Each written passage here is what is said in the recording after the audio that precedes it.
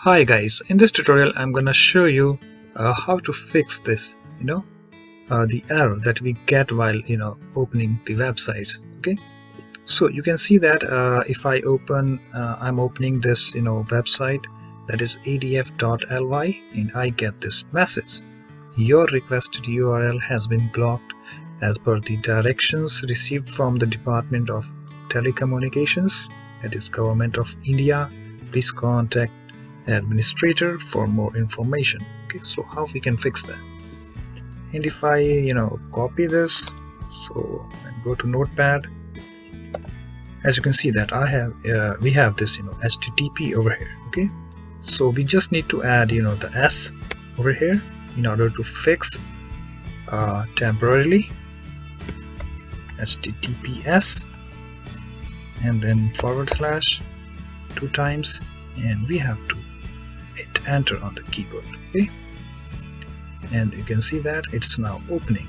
Okay, so this is a temporary fix. So suppose if you want to fix this, and I'm using Google Chrome.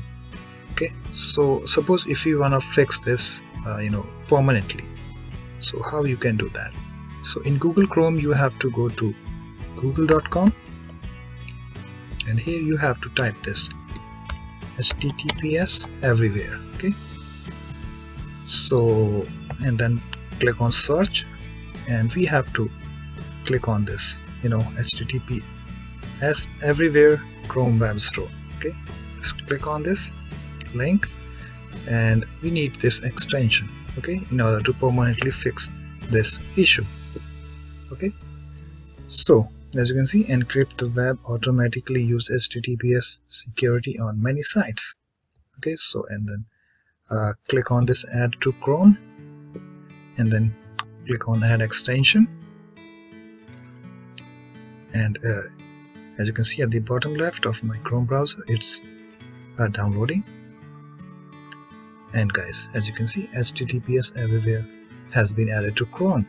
Okay, and you can use this extension by clicking on this icon. Okay guys, so if I go to my go to the website, that is adf.ly,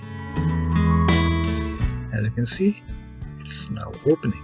Okay, so and suppose if you want to remove this extension, then you have to go to this 3 horizontal bars over here, and then click on settings, and then click on extensions, and here we have to find HTTPS everywhere. You just need to click on this remove from Chrome, this this trash icon over here. Okay, and it will be removed. So guys, in this way you can easily fix the error that we get and that I showed you. So hope this tutorial helps, and thanks for watching this video, and please rate, comment and subscribe for more videos like this.